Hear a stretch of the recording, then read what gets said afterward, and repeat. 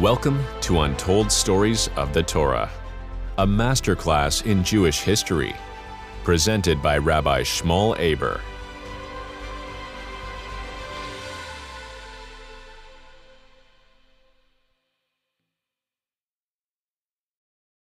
Here's the story of Shimshon, also known as Samson.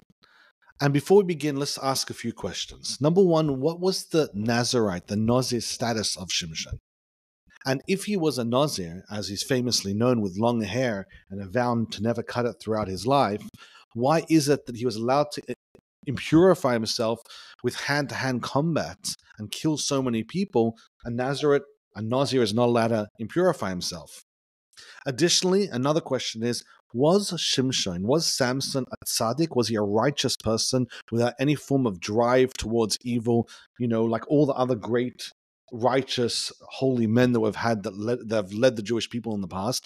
Or was he a regular guy trying to do his best in life with a very important mission, who dealt with temptation like any regular person and, struggled to withhold himself sometimes and sometimes was successful? Additionally, if Shimshon was an upstanding member of society and a great Torah scholar, then what was the legal justification for all the large-scale attacks that he launched against the Plishtim?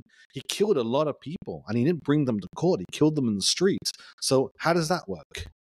And fourthly, what we're going to start off talking about today, the long introduction story we have of Shimshon's parents, about how Shimshon was originally born.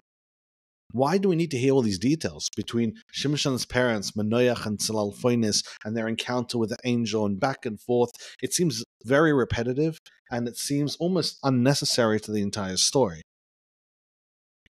In order to understand the story, or maybe as just an introduction to the story, it is important to mention that the story of Shimshon, or the time of Shimshon, wasn't the first time when the Plishtim are mentioned. The Plishtim were a group of a nation, and it could have been multiple nations all combined, who lived in the southwest area of Israel, nowadays the Gaza Strip, and they terrorized and tyrannized the Jewish people in ways that were horrific.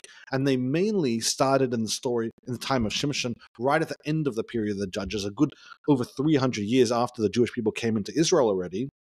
They are mentioned briefly during the times of Shamgar ben Anas. He was a ruler during the second judge, and he passed away in the year 2658, together in the same year as the second judge. He only ruled for 1 year, and he did have this amazing miracle where he took an ox goad and he struck 600 Plishtim.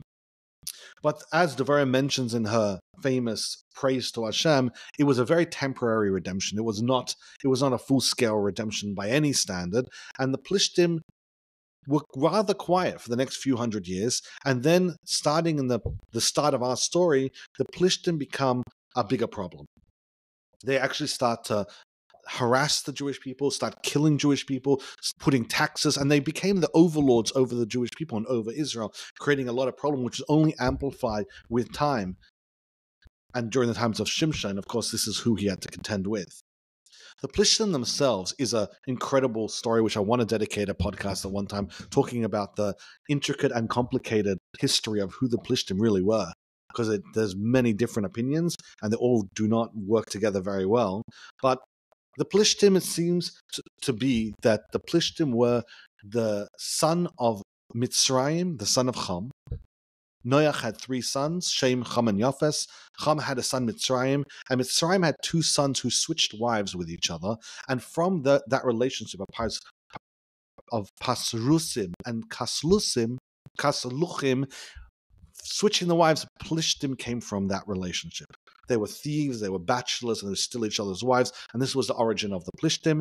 It seems to be that there might have been multiple groups of Plishtim, or people who identified as the Plishtim, whether the Ivim or the Chivim, etc. Very, very interesting, and we'll dedicate it to another time. But what's important to know was that Avraham made a peace treaty with them, and that's the reason why they were primarily left alone.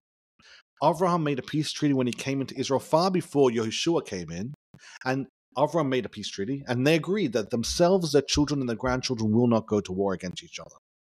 And the basic understanding is that at the time when Yehoshua came into the land, the grandchildren were still alive. And so Hashem got a different group of Plishtim to kick out the original Plishtim so the Jewish people would be able to legally not have a problem with conquering the lands. But even so, the Jewish people left the Plishtim alone. Until this time of Shimshon, the Plishtim were primarily left alone, and it was going to be Shimshon who was going to be the one to attack them. But let's first talk about Shimshon's parents before Shimshon was even born. Shimshon's father was a man by the name of Manoach, an incredible righteous man. His name even comes from rest, which is another reference. Manoach is a reference to prophecy.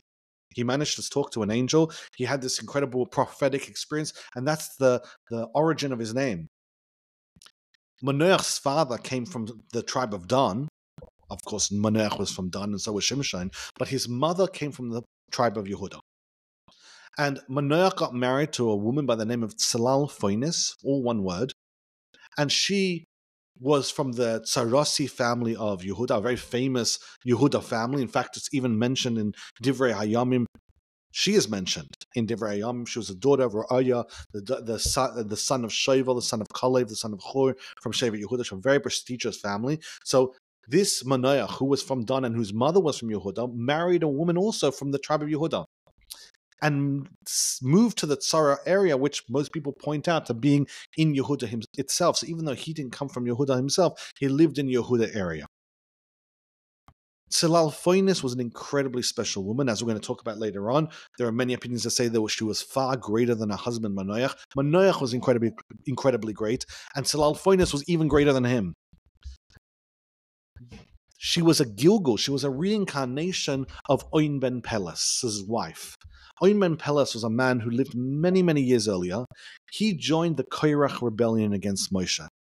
And as the rebellion began to heat up, his wife told him, "What are you doing involving yourself in this argument?" The Gemara in Sanhedrin says, she told him, whatever's the solution of this argument is going to be, you're going to lose. Right now, you're a nobody to Moshe, and you have no real power. Korach's going to get in power and kick away Moshe, but you're again going to be a nobody to Korach. This is a lose-lose situation. There's really no reason for you to invest yourself into this fight. Oin told his wife, but I already promised I would be there. So she told her husband, "Don't worry, I'll take care of it." Korach's group, although they're going against Moshe, they consider themselves to be very pious and righteous people. So she gave him a lot of wine. He got drunk, so now he was drunk and he was off the hook from being forced to keep his word. He was drunk. It wasn't his fault. And she stood outside the tent and she removed her hair covering.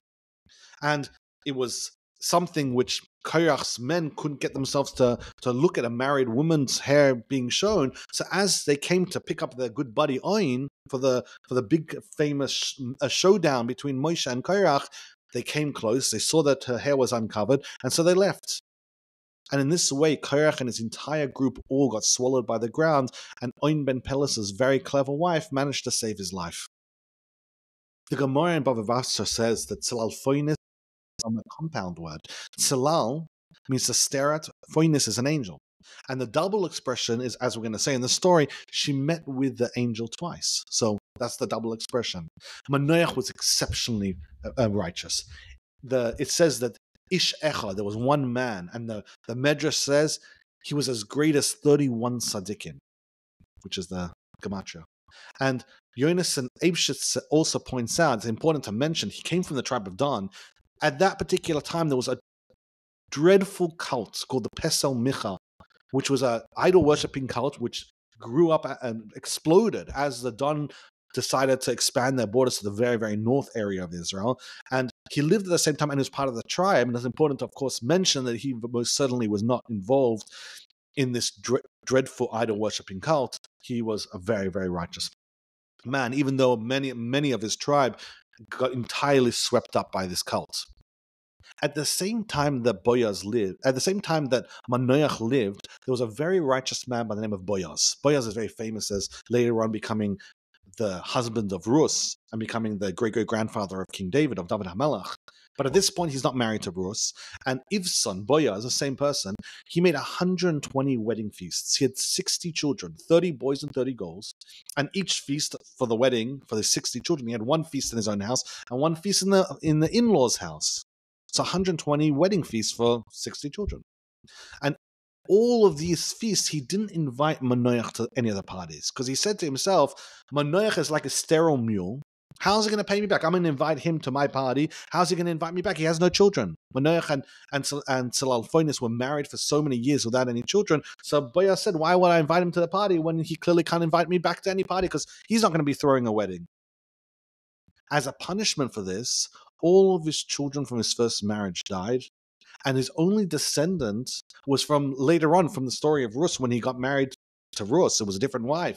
And then he had one descendant, Oved, who became the famous grandfather of David HaMelech. The Ben Ish Chai, of course, explains Boaz was a great man. Why he wouldn't have been so petty. If I don't get a wedding invitation, I'm not inviting someone else to a wedding invitation. He was more concerned about shaming Monoach. He's going to invite Monoach to this fancy party, and Monoach's going to be at the party and feel so bad that he can't reciprocate. And Boaz said, I'd rather not invite him. That way I don't have to give him that shame that he can't reciprocate. But that was a mistake. He was punished because Manoach didn't know the reason why he wasn't invited, and he became extremely sad. And the effect was that Boaz, even though he meant very well and he didn't want to shame Manoach, he ended up insulting him very much. The Arizal writes in Sha'ar Mitzvah that although, and then this is an idea that we already have, but the Arizal explains that the Manoach wasn't a great scholar compared to how great he could have been. And the Arizal explains a beautiful idea of the two different levels of eating, and that Manoach only served Hashem with one and not the other one, the preparation of eating and the actual eating itself. And Manoach was different than Avraham Avinu. A beautiful explanation, but we see the Arizal gives an understanding into Manoach and his level of Torah understanding wasn't as high as it could have been. So in spite of the fact that he was incredibly, incredibly great, there are elements of him that it sounds like he didn't know as much Torah as he could have known, whatever that means. Tzelalphonis starts the story. Tzelalphonis was barren and had no children. And of course, there's a double language. Barren would have been enough. Why did I say she was barren and had no children? So the Malbim explains that not only was she unable to have children, she never had any children. Some people are barren, but they've had the experience of having children. But in her case, never had any children, and she was unable to have children. Additionally, we might think that there was another reason that she didn't have children. It had nothing to do with her barrenness. So therefore, the double expression to let us know both sides of the coin, never had children, unable to ever have children. And it wasn't that she didn't try. She actually did try to have children, was unable to do it. The Radak and the Metzudas David say, let's not read too much on the fact that the verse says she was barren and had no children. We see the same thing with Sarah. It's just the verse is trying to be extremely precise and make it very clear they had no children. So it uses a double expression. And the Avos Yonason, which is Yonas Nevshitz, he says the reason it's mentioned twice is to make it clear that she was the reason why they had no children and not him. And this leads us into what's the backdrop of this story between Manoach and Tzelalphonis, because we're going to go back and forth. And most people go through this story, especially the first part of the story of Shimshon and the story of the parents of Shimshon. They go through it very quickly, and they're very confused as to why the verse seems to be repeating itself over and over again. It sounds very repetitive, and the whole story itself sounds very unnecessary. In the context of understanding this dynamic between Manoach and Tzelalphonis, it becomes a lot easier to understand what's going on behind the scenes. Manoach and Tzelalphonis, although they were married and they were both incredible people, they had a bit of a fight going on between them. Their marriage was difficult because they were barren for so many years, and Manoach blamed his wife and said that she was the reason why they didn't have children. It was her fault. She was the barren one. And Tzelalphonis told her husband that he's the one the reason why they don't have any children. And so this became a matter of very, very large contention between the two, each one blaming the other for not having any children. And so when the angel came to Tzelalphonis, the angel came to Tzelalphonis alone, because it really was her that was barren. It wasn't Manoach. Boaz had assumed that Manoach was barren, but in fact it wasn't. The real truth of the matter is, and the Torah testifies to this, Manoach was able to have children. Tzelalphonis was the one that medically was unable. And so the angel said, if I go, or Hashem said when he's sending the angel, if I go to Manoach and I tell Manoach, by the way, you were right in this massive argument that's been spanning their entire marriage, you're right and it's her fault, that would have amplified the fight so much worse. Because now Manoach would have gone to his wife and said, look, I was right, you were wrong. So instead, Hashem said a way better method to diffusing the fight would be, instead of going to the person who was right and telling them they're right, which would just make the fight so much worse, go to the person who was wrong and tell them, by the way, you were wrong. That person will never mention it again because they know they're wrong. And that way, the fight just gets diffused without any further conflict. So the Medrash Rabbah says that's the reason why the angel came to Tzelalphonis and not to Manoach, but the angel shows up to Tzelalphonis. And the angel tells Tzelalphonis in the form of a regular person, and the angel tells 5 pieces. This is how I'm dividing the instructions of the angel into 5 different pieces. He tells her, number 1, you are sterile and you have no children. So the angel quickly settled the score with Tzelalphonis and told her big fight with her husband, she should know that really he was right. And the reason why they don't have any children is because it's her. She's the one that's actually sterile. But Manoach's not there, so this is a great way to diffuse it. Number 2, she tells him, you will conceive and you will have a son. So what they've been waiting for so many years, to have a child, the angel now tells them, in the name of Hashem, that they're going to have a child and she's going to conceive and bear a son. And what's so interesting is, and the Medrash Rabbah brings us down, why are we being told, why is the angel telling her that she's sterile and she has no children? She knows that. That's the most painful topic in her life and in her marriage. Why is the angel just insulting us and just mentioning again, by the way, you should know? She knows. So why is the angel saying it? The angel's actually splitting up the moments. The angel's saying, at this point right now, you're still sterile and you have no children, but you will conceive and bear a son. And the rabbis explain in Medrash Rabbah, they say, in that very moment, she conceived. She had the DNA actually connect with each other in that very moment that the angel said that she's going to conceive and bear a son. The DNA connected and the actual conception happened inside of her in that actual moment. So when the angel said you will conceive, we just imagine that by loosely reading it that, at some point later on. No, she literally had conception in that very moment. The DNA, Manoach's DNA and her DNA connected in that very moment. The actual conception occurred now. That was point number 2.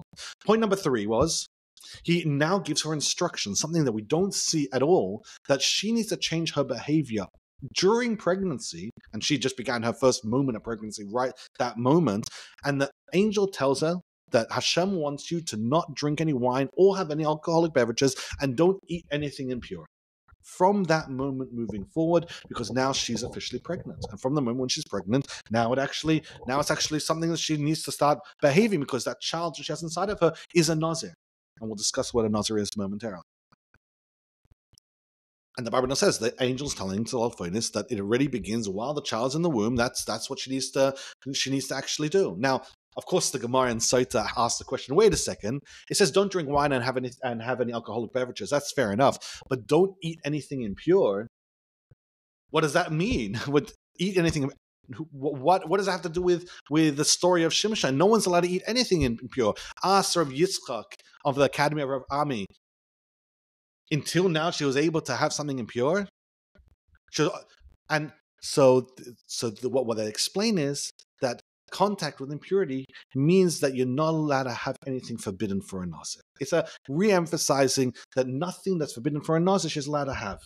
Basically, it doesn't mean anything additionally that she has to do, but it's reinforcing the Nazirite laws, which we'll talk about, and that's what the meaning of nothing impure. And Rashi, for example, says, it adds, for example, what if grapes are steeped in water, and then you dip the bread into that mixture? Maybe that's included as well. There are more additional laws which might be deduced from the angel's extra words. And then the 4th instruction, that you're going to conceive and bear a son, and no razor should go on his head, because this child will be a Nazir to Hashem from the womb and onwards. Again, pay attention to the words, because the words really mean are very nuanced and really need to be unpacked. So the angel's telling Tzelalphonis, this child is going to be a Nazir. And number 5 is actually futuristic words. The angel tells Tzelalphonis, by the way, you should know this child has an incredible future. He shall be the first to deliver the Jewish people from the Plishtim. V'hu yachal lahushia es Yisrael miyad Plishtim. And the Nazirus David comments and says he will start. He'll start the process of delivering the Jewish people from the Plishtim. Of course, history tells us he most said the angel's words were very precise. He most certainly did not finish the story. He dealt a massive blow to the Plishtim, but Shmuel Hanavi is going to have to continue fighting the Plishtim. King Shaul and Yehoiana's son are going to continue having to fight against the Plishtim. And David Malach was going to dedicate so much of his own kingship continuing to fight against the Plishtim. So Shimshon was only going to start the process, but for the next many, many decades, many Jewish leaders are going to have to contend with the Plishtim. The Gemara says that Hashem was telling the Jewish people that the peace accord with Avimelech and Avraham that the Jewish people had started, Yachel, it'll be broken. Shimshon, because the Plishtim had broken that pact and the Jewish people had, unofficially decided, as the Malach explains, to keep that pact going, until the Plishtim attacked, the Jewish people kind of left them alone. But now that the Plishtim were subjugating the Jewish people and oppressing the Jewish people, it was going to be Shimshon, who was now on the Jewish side, going to break the pact and punish the Plishtim for the horrific behavior towards the Jewish people. What's also really interesting, as Bamles points out, Yachel, if you rearrange the words, is Chayil, a warrior. So you're already in the original message of the angel to Shimshon's mother, you already start to see that this is not going to be a regular child. It's going to be a person of extreme strength. And you see it in the actual words of the angel to Tzelalphonis. Now, the Abrahamah says that Tzelalphonis still had no idea she was talking to an angel. Tzelalphonis assumed she was talking to a man of God, a Navi. Someone had spoken to Hashem and come to a regular person, a very great person, definitely, someone she wasn't aware who it was, and had an instruction from Hashem for her. She had no idea it was an actual angel, according to the Abrahamah, according to many of the opinions. Now, why did this person or this prophet come to only Tzelalphonis and not to both? So Abrahamah says she was wiser than Manoach. It's very clear from the end of the story that she has a lot more understanding than he does. And so the fact that she was wiser, the angel said, okay, I'm going to come to Tzelalphonis instead of coming to Manoach. The Abrahamah also says that practically speaking, the message only really pertained to Shimshon's mother, to Tzelalphonis. However, Shimshon's father didn't really have to change his lifestyle. He had to raise a very special child, but there was nothing he needed to do. He didn't need to become a Nazir or not drink any wine. He could drink whatever wine he wanted because it was her that was pregnant with Shimshon. So the Abrahamah says the angel said, well, there's no reason to go to Manoach, I'll just go to Tzelalphonis. Medrash Rabbah, however, gives us a really, really interesting insight and also a beautiful idea in Shalom Bayis as well. The reason why the angel came to Tzelalphonis was that had the angel come to Manoach, the angel would have had to lie.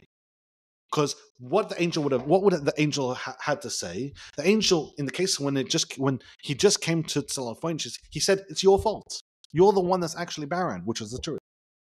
But had the angel had to gone to Manoach, the angel would have never told the husband, by the way, you're right, and now created a massive fight, a furthering of the fight between Manoach and his wife.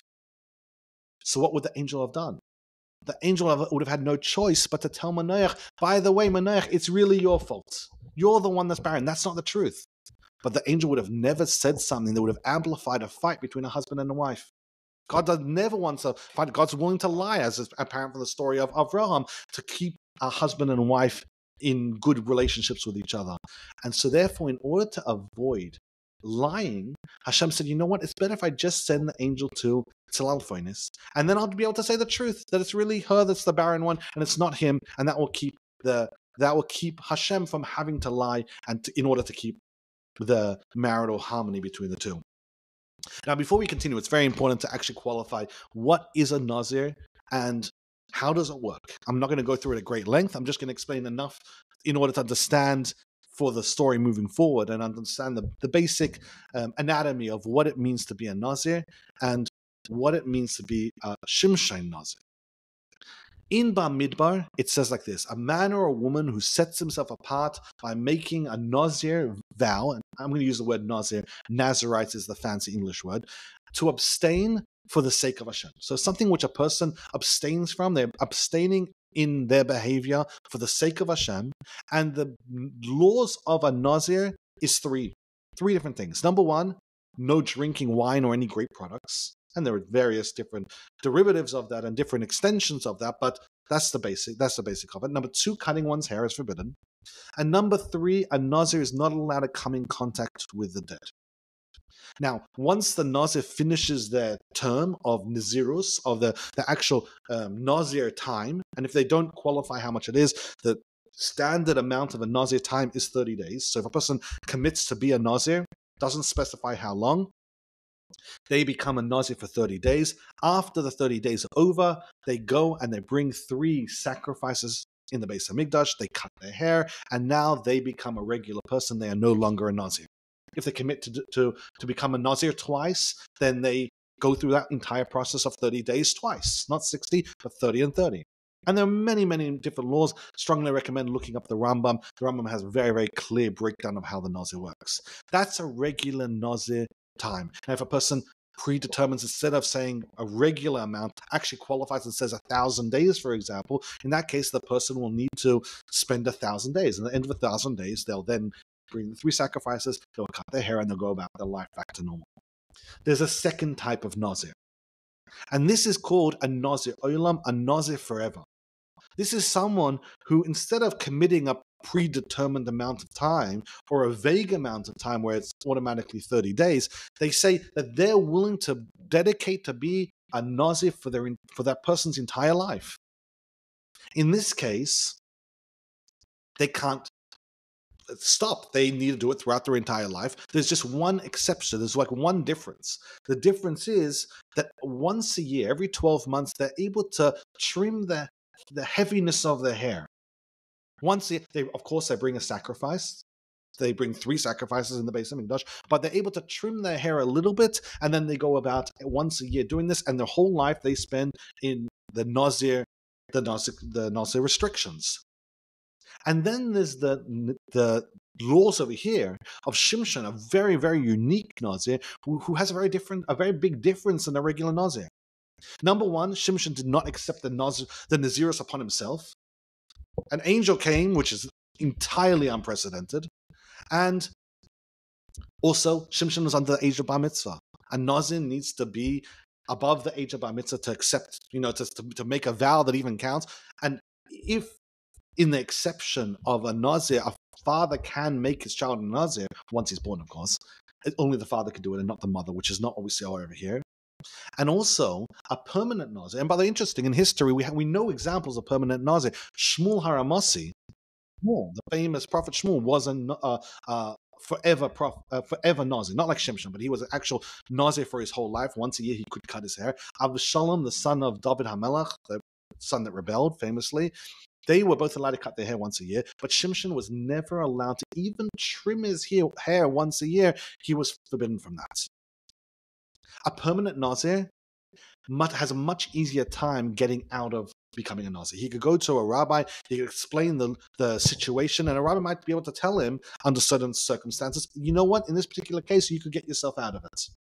But a Nazir like Shimshon could never get out of it. He was stuck forever, and there was nothing he could do. And of course, the big difference on the flip side, what made Shimshon a lot more lenient than a regular Nazir, which again is so important to explore, is that Shimshon was allowed to come in contact with dead bodies. Shimshon not only was allowed, his entire mission depended on him coming in contact with dead bodies. He killed a lot of people.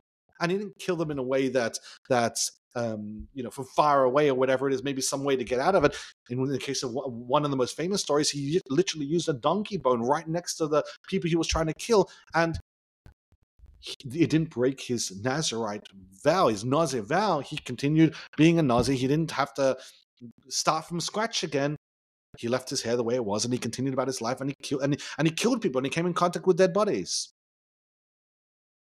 So now, Tzelalphonis goes back home, and she tells her husband the most amazing story. She says, a man of God came to me. He looked like an angel, very frightening.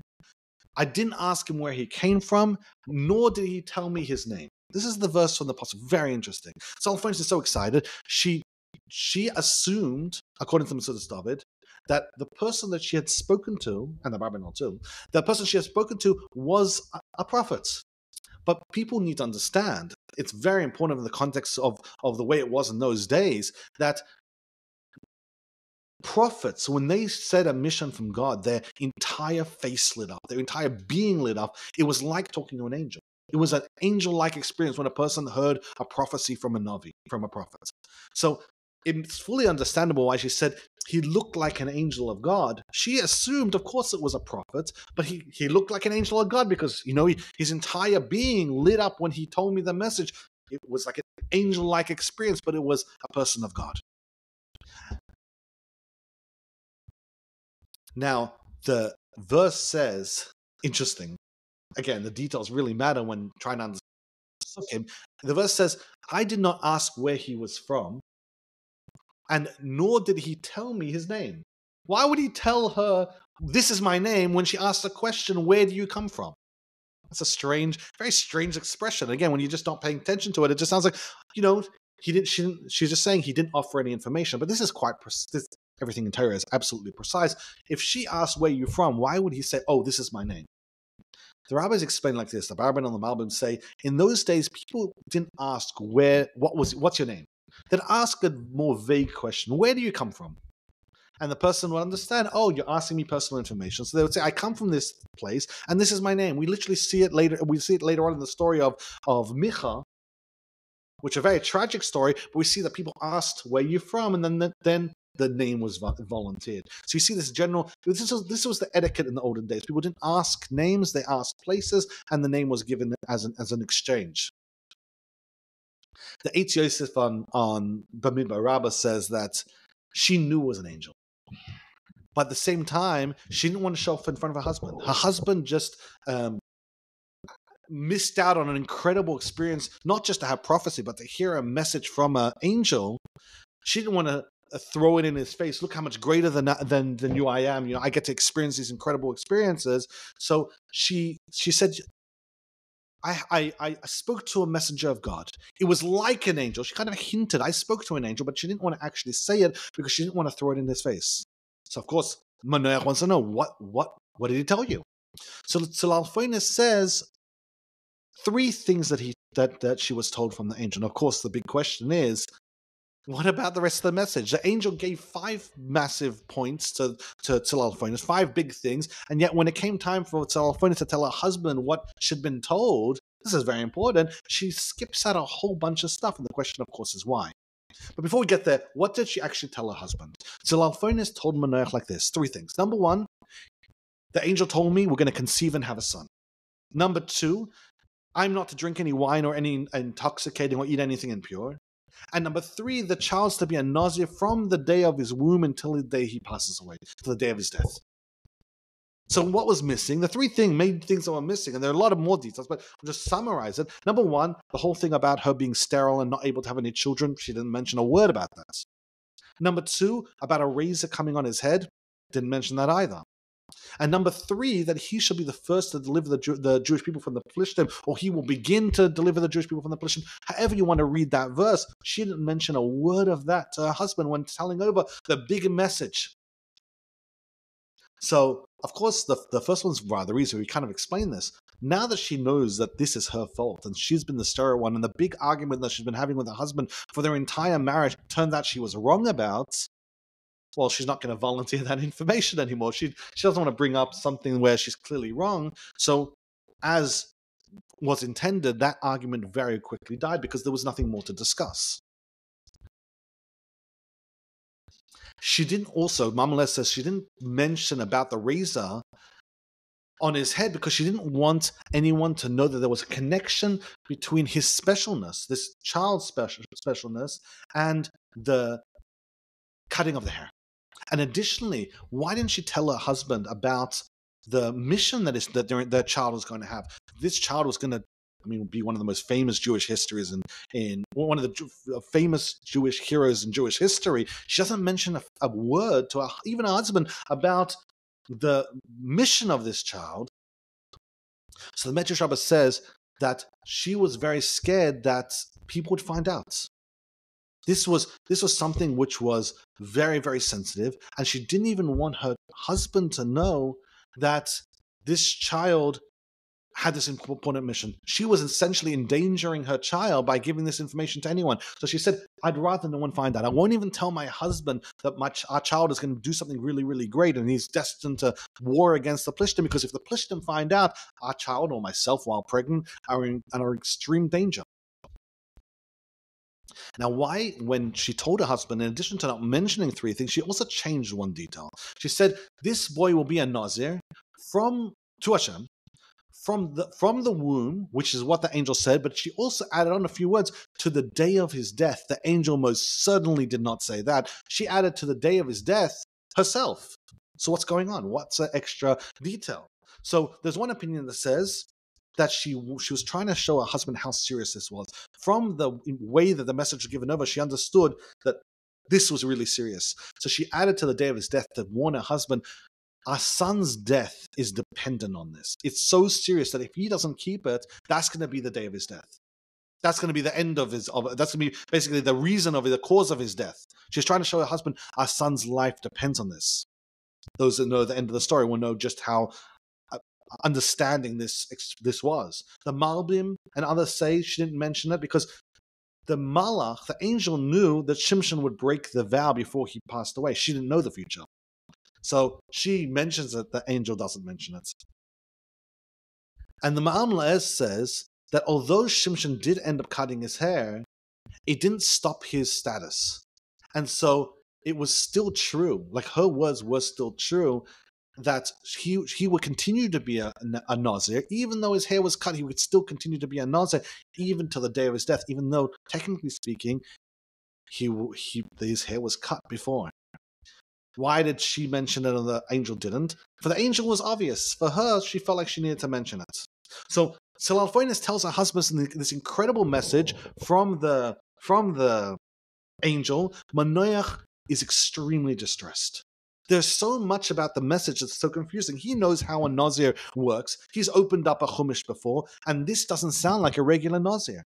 And there seems to be so many missing pieces from this message. And also, he was very distressed that he wasn't great enough, whether, in this case, he didn't know yet that it was an angel. He most certainly did not know it was an angel. He thought it was a man, a prophet of Hashem. But he said, why am I not on the spiritual level to be able to receive the message too? Why did the message just come to my wife and it didn't come to me as well?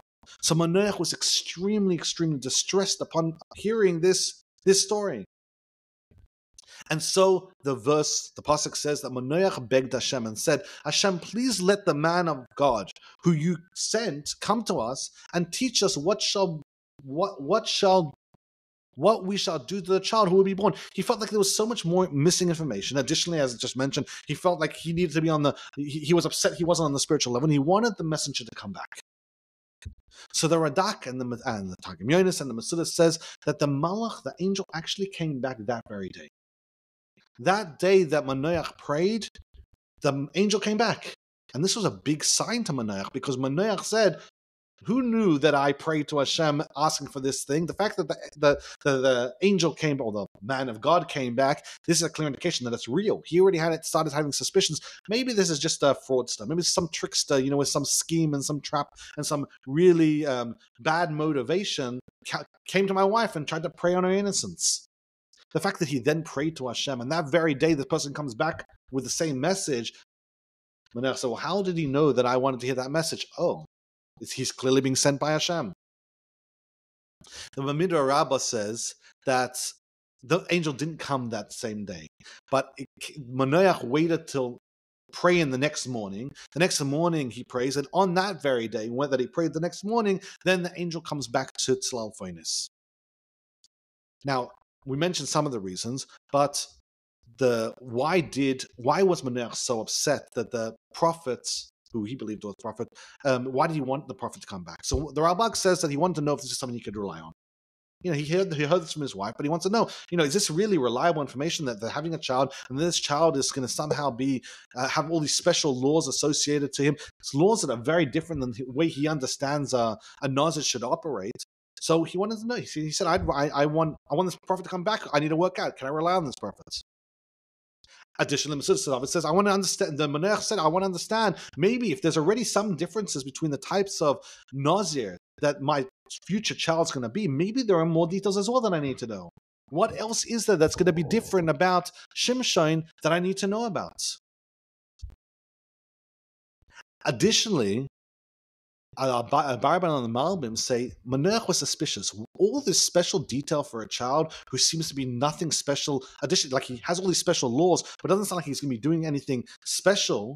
Remember, Tzelalphonis never mentioned that part. So Manoach's now curious. There's something suspicious about this. He was right to be suspicious. She was literally didn't give him all the information. He wasn't working with all the information at all. So he was very suspicious, rightfully so. He's like, all these special laws, but to what end? What's he going to do that's going to be very, very special? So Manoach begs Hashem, please send this person again. I need to understand what's going to be special about this child. Now Hashem listens. Hashem sends the angel to come to the woman. She's now in the field, again showing how careful she was.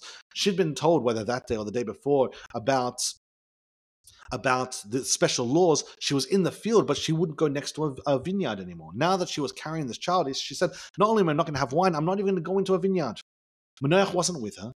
And so the woman tells the angel, wait a second, my husband was really distressed that he didn't get a chance to talk to you. Let me go and get my son. Let me go and get my husband. So now you could retell the message to both of us together. So Abba says that why did the angel come now the second day? If the reason the angel came back was to give the message again to Manoach because he was so distressed that he didn't get the message, why did the angel now come to Tzelalphonis? She already had the message. She didn't need the message a second time. The angel should have just come to Manoach, and that would have been the end of the story.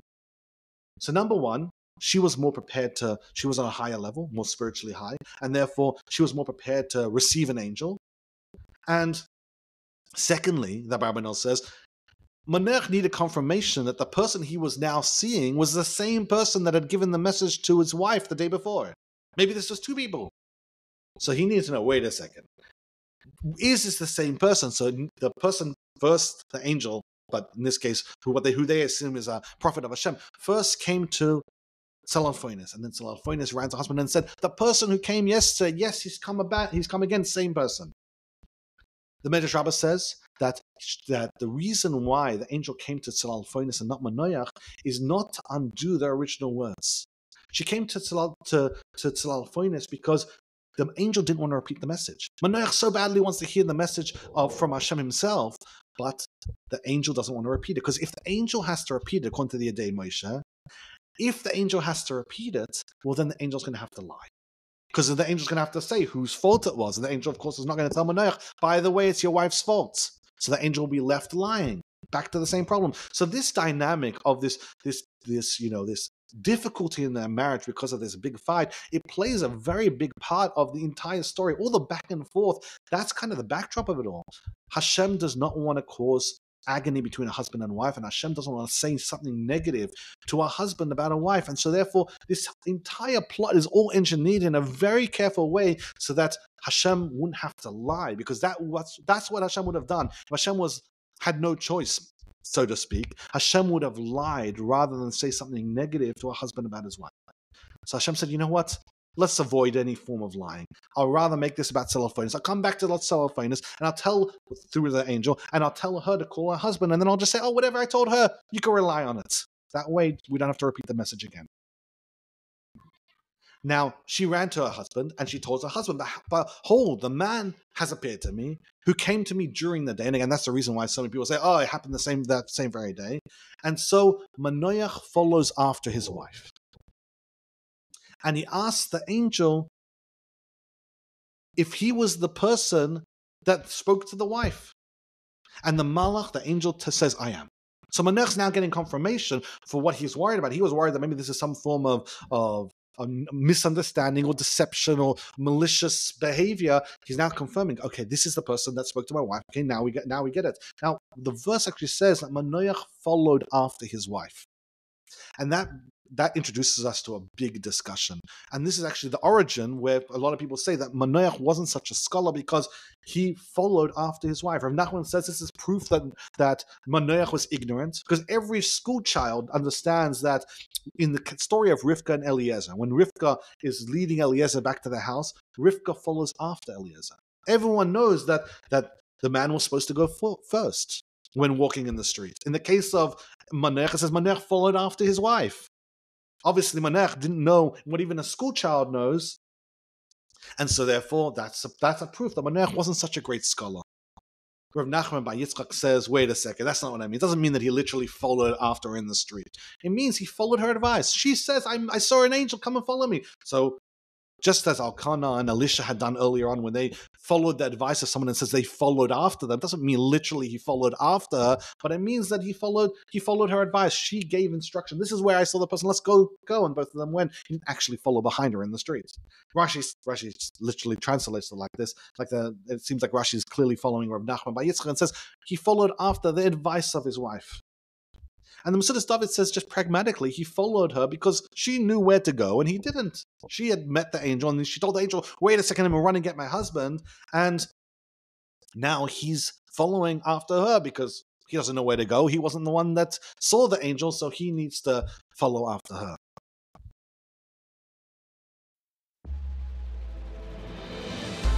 Thank you for listening to Untold Stories of the Torah. If you enjoyed this episode, help us spread the word by subscribing to this channel and leaving us a review.